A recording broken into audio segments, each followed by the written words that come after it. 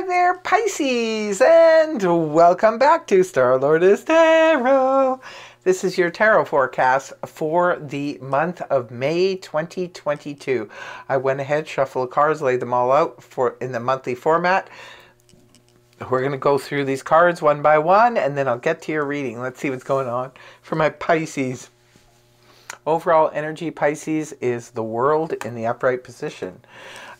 Week one, we have the Five of Swords in reverse with the Ten of Swords in reverse. And then in week two, we have the Three of Cups in the upright with the Four of Wands upright. And in week three, we have the Queen of Wands in the upright with the Moon in reverse. And in week four, you have the Empress with the Hierophant in the upright. So you have a bit of major arcana here. 1, 2, 3, 4, 5 major arcana. Yeah, going to be an intense month for my Pisces, I see. The World is your overall energy, so of course it's going to be intense. This is a heavy hitter. The World is about closing out a cycle, and this is your overall energy. So this month you could be seeing your world changing in a major way. You know, I call this a graduation card. It could be some of you are graduating and you're leaving behind your scholastic world and moving into a career. For others of you, this could be about retirement. Perhaps some of you are closing out a long-standing career and are now looking at retirement. Others of you, this could be about a long-standing relationship, that this is the final, you know, this wouldn't be something coming out of the blue. This would just be the final divorce papers being signed now. For others of you, you could be thinking about changing it up. Like maybe you've lived in your house for many years, you've raised your family there, and it's time to downsize. Maybe it's time to sell the house and to move into something a little bit easier to look after. Others of you could be thinking about taking a trip around the world. Maybe some of you are planning on going somewhere or even moving somewhere completely different. Others of you could just be thinking about changing your career. Maybe you want to leave behind. You could have had a long-standing stellar career doing one thing, and perhaps you want to shift and move it into something else. So this is about a closeout and a renewal. So interesting, especially being your overall energy. In week one, you have the Five of Swords in reverse with the Ten of Swords in reverse. Now, this is interesting because the Five of Swords in the reverse position points to, you know, the battle is over. Sometimes this can be an inner battle. It's when we're, you know, dealing with heart versus head, or we're of two minds of something. When it's in the upright position, this can be representative of interior conflict, something that's going on inside of you. Sometimes the Five of Swords in the upright can point to conflict going on with others.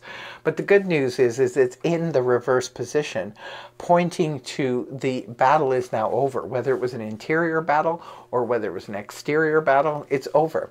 You could be tired from the fight, because a lot of times this can point back to the Four of Swords in the upright, which is a card that represents needing to rest after battle.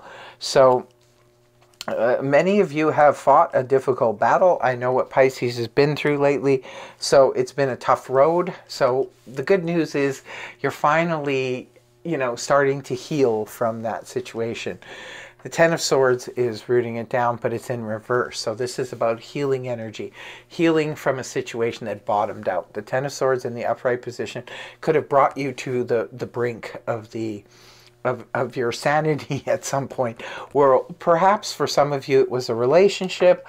Others of you, this could have been a career or a job situation, could have been a family situation. Whatever it was, it hit the last straw. It bottomed out, basically. So I understand now where the World fits in here, Pisces, because some of you had just, you know, hit the skids. And then now you're starting to heal from that situation.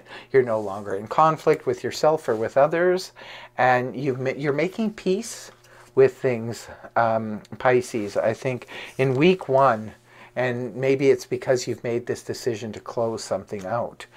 Now in week two, we see it's party time for Pisces, because we've got the Three of Cups in the upright rooted down by the Four of Wands in the upright.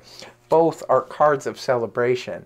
So whatever is coming to an end, coming to its conclusion, I think you're feeling quite good about it. The Three of Cups in the upright points to that celebration. Sometimes this can be a bon voyage party. This can represent an engagement party. It can represent is getting together with a group of friends and feeling wonderful, feeling very sociable. It's a very sociable energy. It can indicate, you know, perhaps getting together with other people, and maybe, you know, you could be meeting somebody with the Three of Cups. Sometimes in a social setting, you could be meeting someone and have an emotional connection with them. It's rooted down with the beautiful Four of Wands in the upright position. This is where we've reached a milestone in something. So it could be reached a milestone in a relationship. This can also indicate a celebration of a marriage or a engagement. For others of you, this is about a completion of a project we finally have finished, either for work or for our hobby or whatever the situation was. We finally put the finishing touches on something.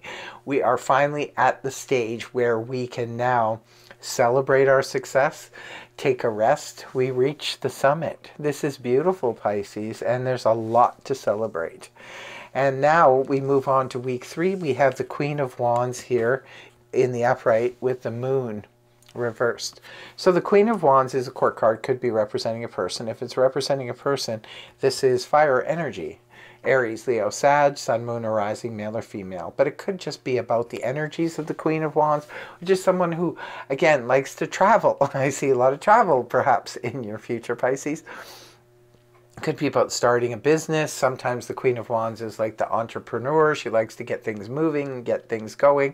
She likes movement. She likes excitement. She likes adventure. Now, this could be you embodying the energies of the Queen of Wands, or it could be somebody you're dealing with. This could be a best friend. This could be your husband, wife, BFF, family member, somebody, maybe even, I'm picking up some of you, for some of you, this is someone you're going to be meeting later on this month. And the Moon is with it in reverse.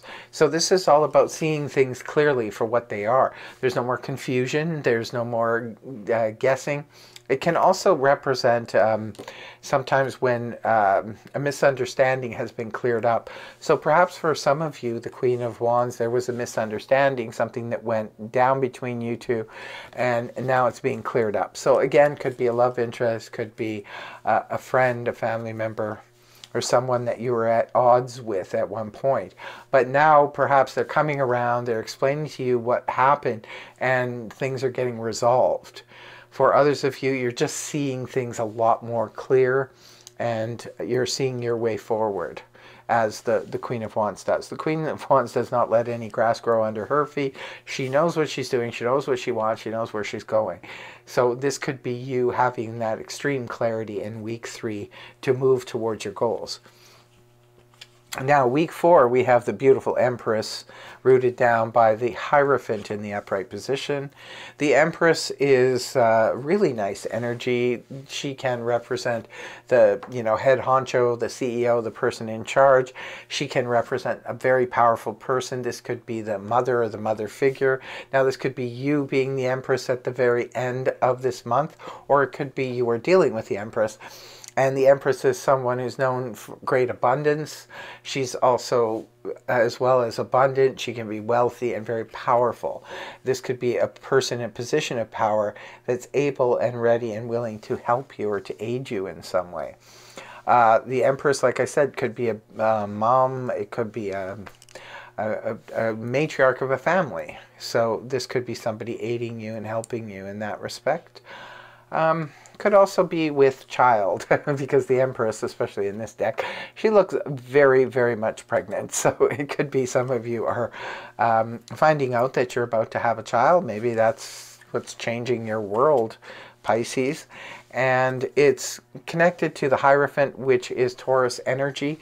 This is all about playing things out in a traditional way for some of you. The Hierophant can be about tradition, especially when it's with the Empress. If this is you, Pisces, maybe you are with child and you have decided to perhaps get married and do things the traditional way. For others of you, this is about making a commitment.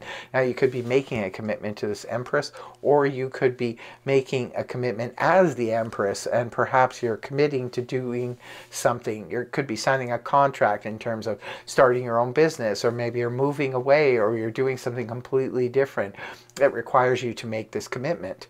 So that could be going on. Some of you could be joining a new spiritual group or a new religious group and committing to that. It can be committing to a government job, and say, especially if it's with a school or something, perhaps you're doing like a short-term contract. It could be a 3-month, 6-month, or a year contract with the government or with the school. So you've got something going on here in a major way. Your world is changing, Pisces, and it's definitely something to celebrate. So I really hope that you leave a comment in the comment section below to let us know what's going on here, because we do want to know what's happening with Pisces right now. Told you, lots of things are going on for Pisces right now. It's time. This is the best time to, make your mark in this world and to, state your intentions. So always in closing, I pull on the monthlies, I pull from the astrology deck 2 cards. One is for love and romance, and the next is for career and finance. First, we start off with love and romance. For Pisces, we see the number 33 eclipse in Sagittarius and growth. So there could be some growth in your emotional life. There could be a Sagittarius on board here. We do see the Queen of Wands, which can be Sagittarius energy.